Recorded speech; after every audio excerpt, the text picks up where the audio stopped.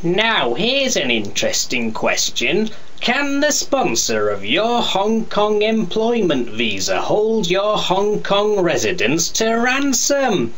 No way, for sure not. It's simply not the way the process works. Your visa belongs to you, not your employer.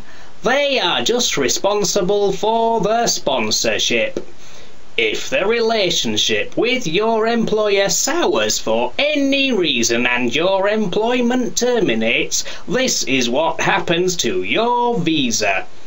Your privilege to work ceases. You can no longer engage in any employment without making a new application to the Hong Kong Immigration Department first. But your privilege to reside continues.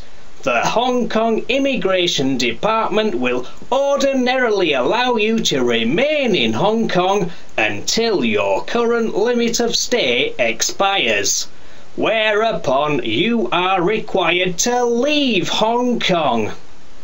In the meantime, this usually affords you the time you need to take stock of your affairs and get yourself back in the driving seat en route to a new employment in Hong Kong. The Hong Kong Immigration Department does not engage in any blame games as to why a sponsored employment has come to an end, and only look forwards and not backwards.